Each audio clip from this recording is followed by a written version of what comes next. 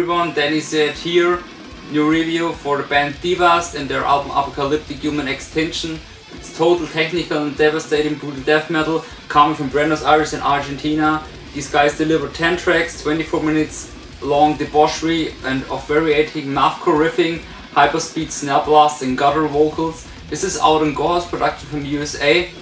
Every song is very, complex within, a lot of changing from rhythm to speed and atmosphere. From one point to another they change from mathcore to a moshing riff and back to some grooves, back to even jazz influenced jamming parts. Totally sick cover artwork, makes you feel like the title of the album, Apocalyptic Human Extinction. What it tells, it's really cool, so everything is wrapped up in a nice theme. The music is nothing for relaxing probably.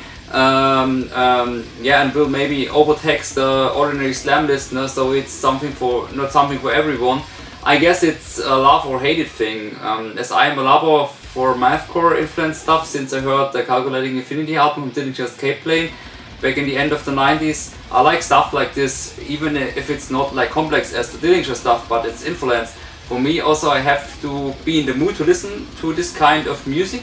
But it's for me really a fresh up and the end of 2016 for the brutal underground scene. And I can recommend this for all fans of Dillinger Escape Plane, Internal Suffering, Ion Dissonance, and variating blasting death metal. This is really a must-have. For me it's a strong 9 out of 10. Cool, complex and ultra heavy recording. Now I will show you some sound samples of the record. I hope you will enjoy. Also check out my description, you will find everything to the label and band where you can get this piece. So again, thanks for watching, enjoy the tune, see you next time, your Dani Zed.